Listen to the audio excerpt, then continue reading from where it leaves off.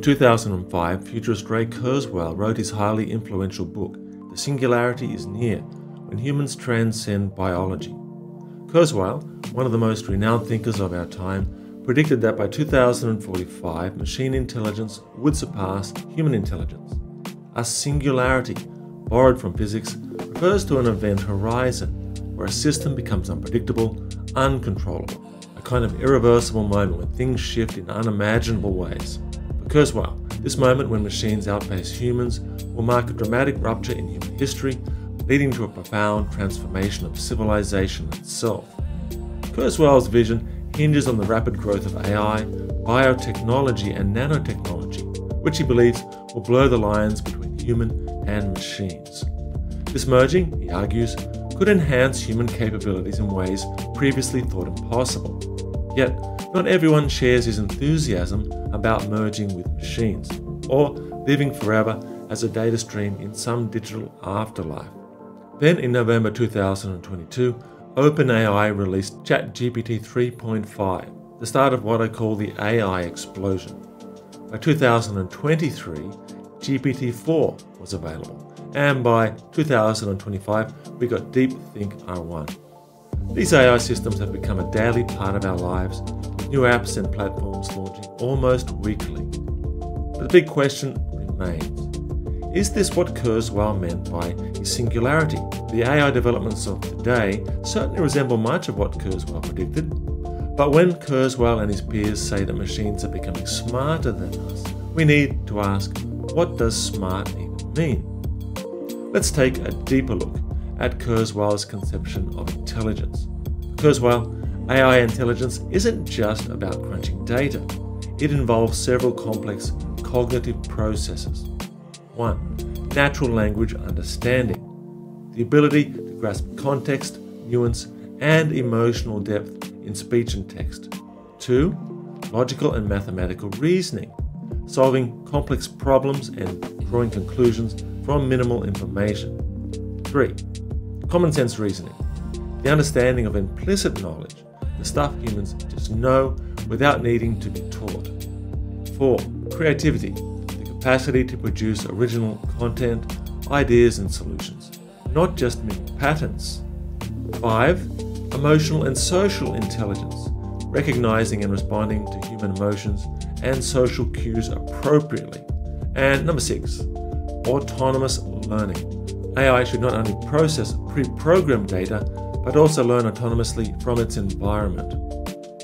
Now, Kurzweil argues that AI needs to demonstrate these faculties in an integrated, cohesive manner, not just as separate skills or tricks.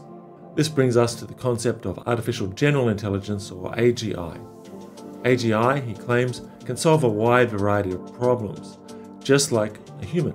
For example, Toku FastBot, a robot developed by Mitsubishi, can solve a Rubik's Cube in less than a third of a second, a feat beyond any human competitor. But here's the catch. While Toku FastBot can solve that puzzle in record time, it can't even add 1 plus 1. But here's where the big problem lies. Machines, no matter how fast or skilled, are not conscious. They don't feel. They don't experience the world. A machine can ace a test, but it doesn't know what it's like to fail, to grow, and to learn from mistakes.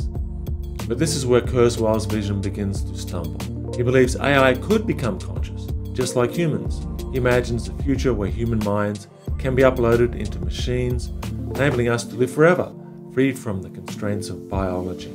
Now, Kurzweil believes that consciousness is just an emergent property of complex computation, that once we understand how the brain works, we can recreate it. But is this really true? Can we truly reduce consciousness to a set of computational processes? While Kurzweil's materialist view is popular, many scientists and philosophers aren't so sure. What if consciousness isn't in the brain? What if it extends beyond the brain, reaching out into the very fabric of reality? Enter quantum physics and the concept of non-locality, the idea that particles, once connected, remain linked regardless of the distance between them. This challenges the conventional understanding of space and time, suggesting that information could be shared instantaneously across vast distances. While non-locality may seem disconnected from the mind, there's a fascinating possibility. What if non-locality is not just a quantum phenomenon, but a fundamental aspect of consciousness itself?